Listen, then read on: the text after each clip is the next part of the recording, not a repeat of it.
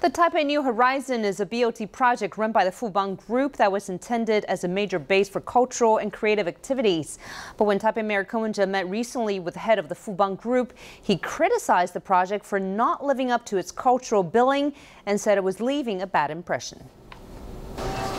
Strolling through the Taipei New Horizon building, one sees shops selling clothes, shoes, and electronic goods. On the other side of the building, a hotel is moving in.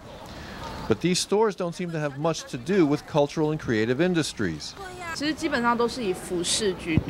Elected officials have accused the building's operator, the Fubon Group, of fake culture, genuine profiteering.